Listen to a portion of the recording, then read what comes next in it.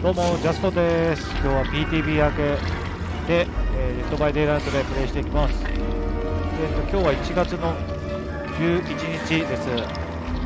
Amazon プライムに、加入している方ならもうご存知かと思いますが、実は Amazon プライムとコラボして、限定スキンが手に入ってしまうというお得な情報が、ございます。そして今月1月の、スペシャルスキンプレゼントはこちら、殺人鬼フライト。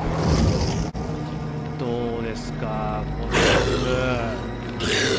トゲトゲしい、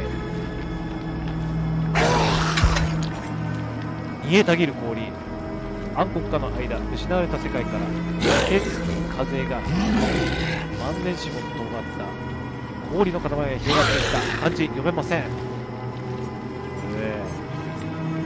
これ軍服みたいな感じなの。研究者だけな、ブラックとして感じだから。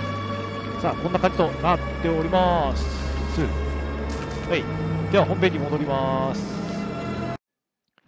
Catch me if you can オートヘイブンレッカーズレッチドショップにて、ドワイトでいきます。1月11日 PTB が、終わったということで、今回の PTB は大して新キラ CI サバイバーが出ないのであまり人気がなかったのか、なんか以前のアーティストとジョナ・バスケスが、実装間近で PTB を行った時に比べるとなんかあまり参加人数少なかったかなっていう感じで、なんとですね、なかなかながらず、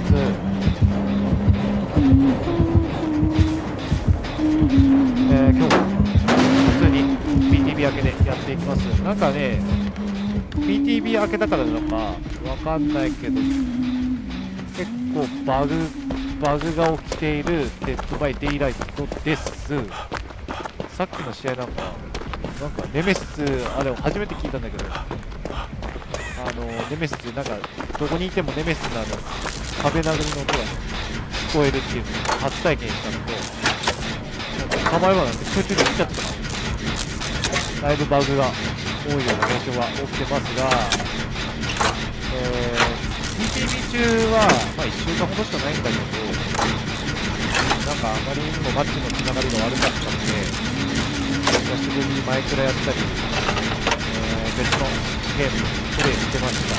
でもやっぱりなんだかんだ PTB が懐かしいっていうか、落ちてしまうのよね。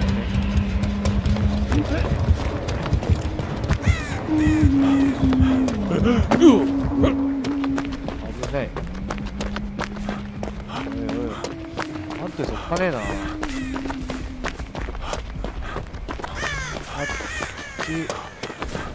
追われてんね。ネジが。やばい、やった。ごめん、わお。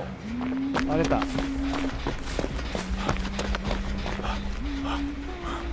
割れた、絶対見られてた。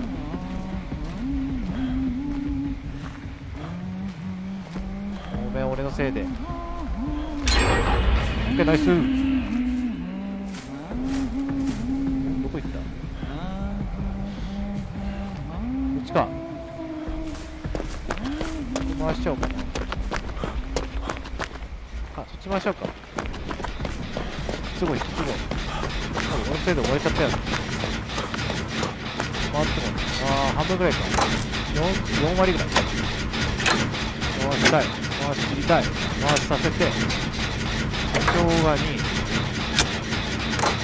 サバゲンギアにやった。投げると今回はバグ大丈夫そう。あー、来てる。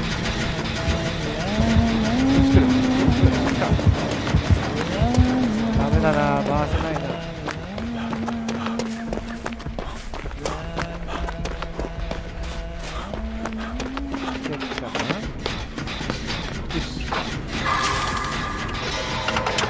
どっか行ったか。巻いた。今日はなアーカイブで追われてる間にパレット倒すっていうのがあるからね。あと1枚の達成だからそれも達成したいけど、それもだって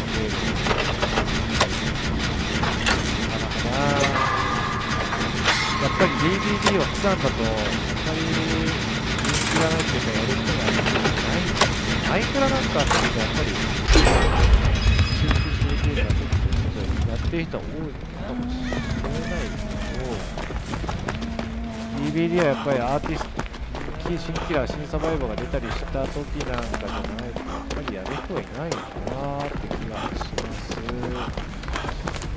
で状況認識ついてるんだけどいまいちね使い方わかんないですよね。32メートル以内にいるあ、失敗した。ごめん。じゃあかも。ちょっと発言偏ってるから。今日はいろいろな障害つけてるんで発電機じって、構成は固めてれますけど、根性逆走魂につけてるんで、そういうことで、早くなるかなーっていう感じがあるんだけど、いいよね、この、メガの心配は。ただ、走ると黄色カッカッカッ。マジーそんなことあるやっぱり。